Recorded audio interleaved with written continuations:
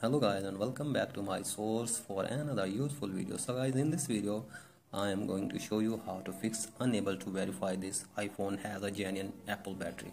So guys, after replacing your battery, this message is appeared on your screen and in your settings. So guys, you will have to fix this problem by watching this video till then. So guys, first of all, my very first suggestion is to you that you will have to replace the battery from Apple Store. If you go to any local mechanic, he will replace your iPhone's battery, and after that this message will appear to your iPhone. So guys, you will have to make it sure that you are having a battery which is authorized by Apple Store. So guys, after this you will have to turn off optimized charging. So guys, go to settings and then tap on battery and then again tap on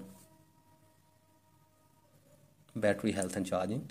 So guys, from here you will have to turn off optimized battery charging. If it is on, you will have to turn this off. So guys, turn this off and after that restart your device. So guys, restart your device after turning off optimized charging. So guys, if all these solution doesn't work, there is a final solution, that is reset all settings of your iPhone. So guys, go to your settings and tap on general and then tap on transfer or reset iPhone. From here tap on reset and then tap on reset all settings. Give here your passcode here and then reset your iPhone.